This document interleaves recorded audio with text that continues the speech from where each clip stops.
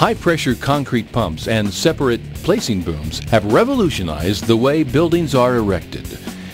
The efficiency of pumping and the resulting cost savings have lowered the cost per floor to record levels and sped up the time of building completion in the process. Each separate placing boom and high-pressure pumping job is different. Therefore, it's virtually impossible to cover every potential problem. Prior to any high-pressure pumping job, there are several safety precautions that should be carried out to ensure smooth pumping and expected production levels.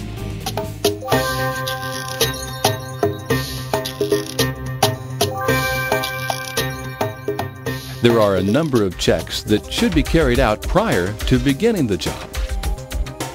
First, check to make sure that nothing was damaged during the night or removed by other workmen. Check the discharge of the pump and the hopper to make sure that it hasn't been tampered with and looks just the way you left it. The entire system should be visually inspected for dents, cracks, wear, or debris. If pipeline replacement is due, or any of the pipes or hoses have been damaged, replace them immediately. If you're assembling pipeline, inspect the ends to make sure they're clean and free of concrete.